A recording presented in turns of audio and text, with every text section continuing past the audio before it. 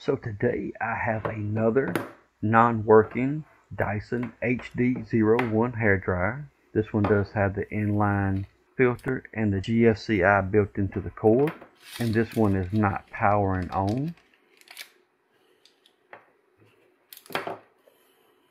Everything feels good with the switches. Everything's actually intact on this one, which is good. You never know when you buy one broken. But let's plug it up and just show you here. It's not coming on at all.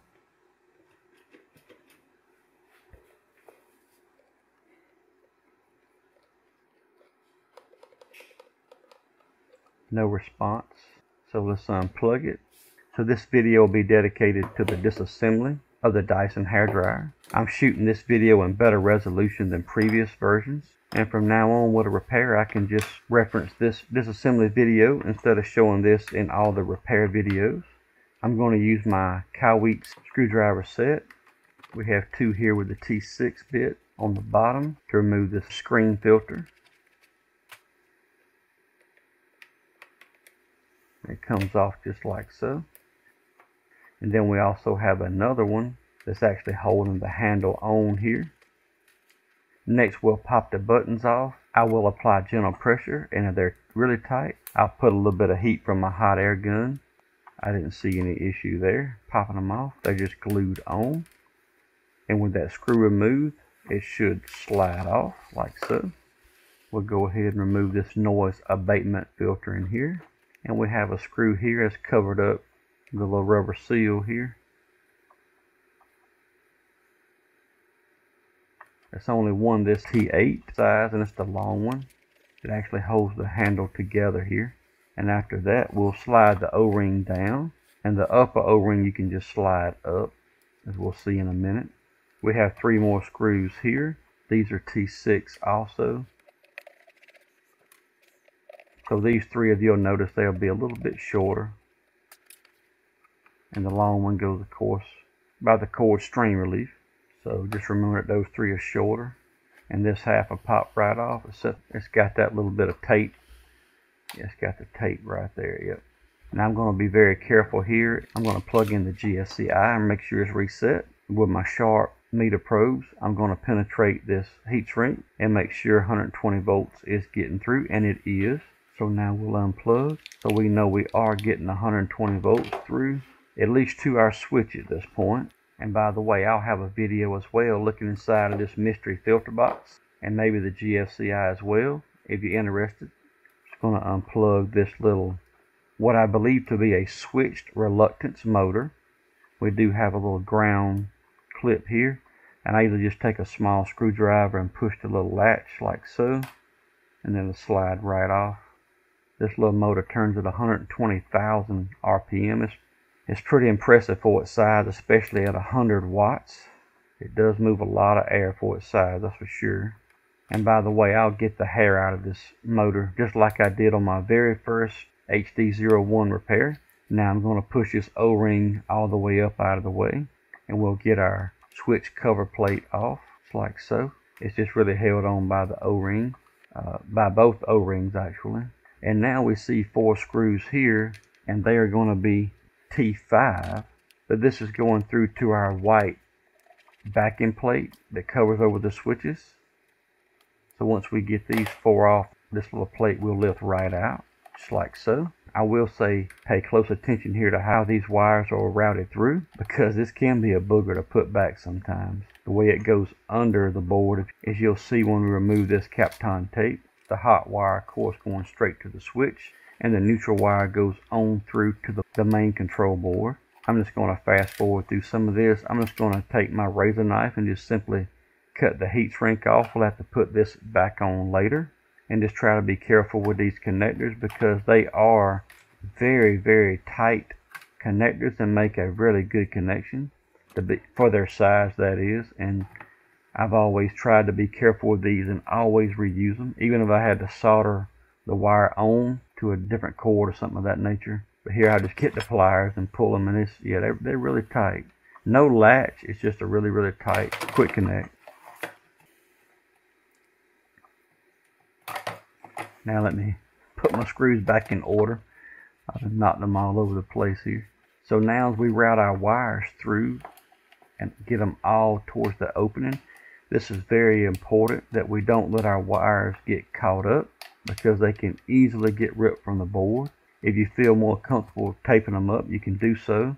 I've done enough of these that I just go very slowly and have patience as I turn this and make sure they don't get caught.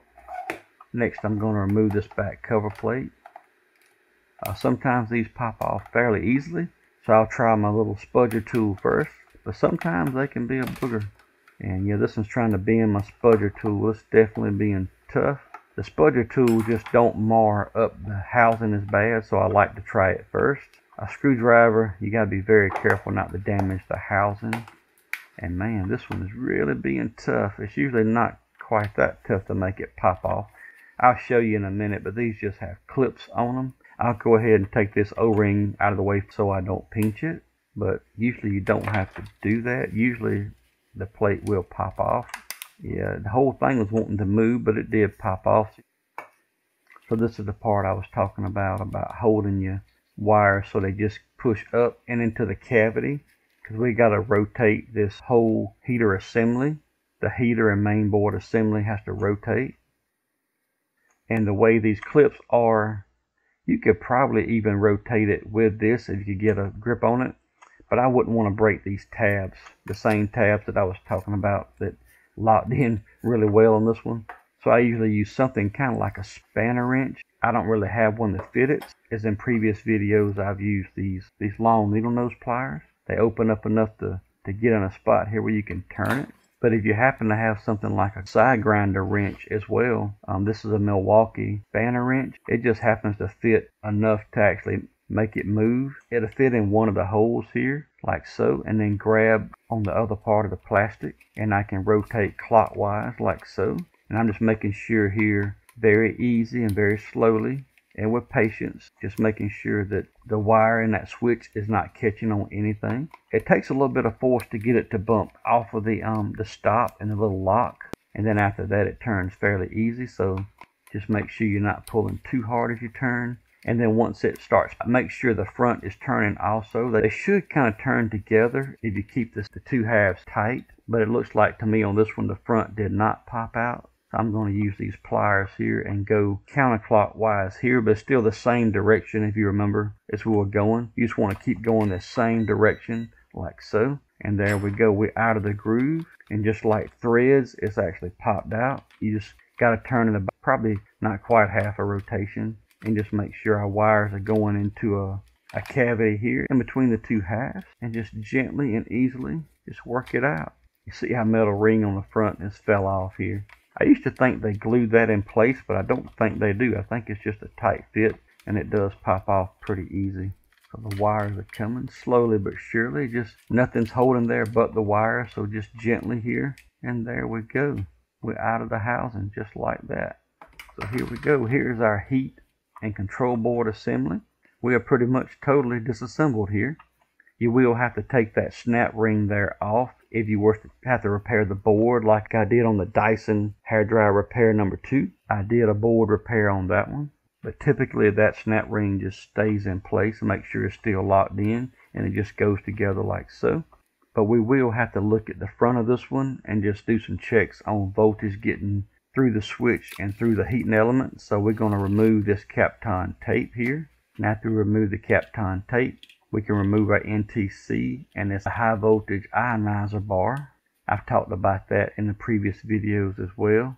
It actually puts out up to 3000 volts DC to ionize the air as it's drying your hair. Pretty cool feature there.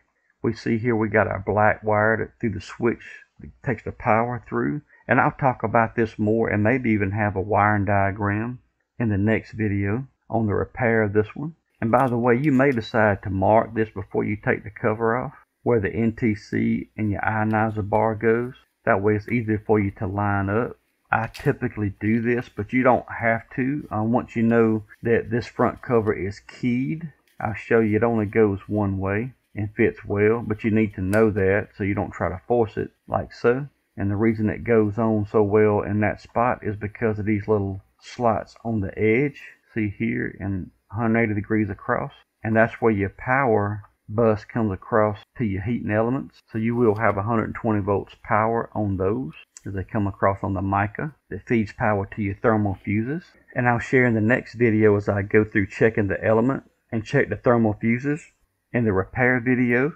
And after the repair, I will also try to upload a reassembly video of putting the Dyson back together and showing parts here. So I hope you found this video helpful today of the Dyson hairdryer disassembly. If you did, please like, share, and subscribe. I'll have a link in the video description for some tools and interesting items that I find very helpful on my workbench. And any of those links you click on are affiliate links, and they really help support the channel, and I greatly appreciate it. So thanks so much for watching, and God bless.